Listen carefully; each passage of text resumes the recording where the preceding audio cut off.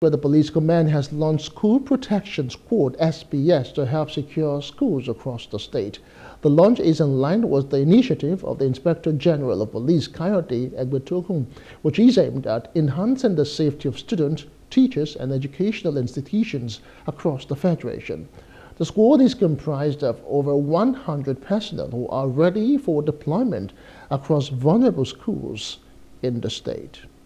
We have installed some gadgets in schools within Owerri municipality, and we are going to install some gadgets in other schools outside Owerri.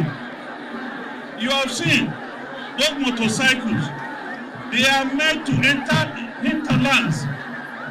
The motorcycle, if there will be any attack, will enter to so many schools to prevent attacks of schools from hoodlums. And I'm giving you full assurance, as from now henceforth, there will be peace in all the schools. We hear a lot of ugly news happening in some schools, in some of our states in the country. For the police to come out with these safer school initiatives means that the police is indeed friendly with the people. The police has shown capacity.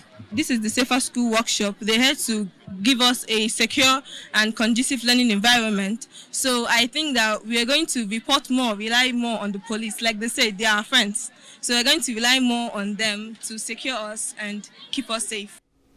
Hello, hope you enjoyed the news. Please do subscribe to our YouTube channel and don't forget to hit the notification button so you get notified about fresh news updates.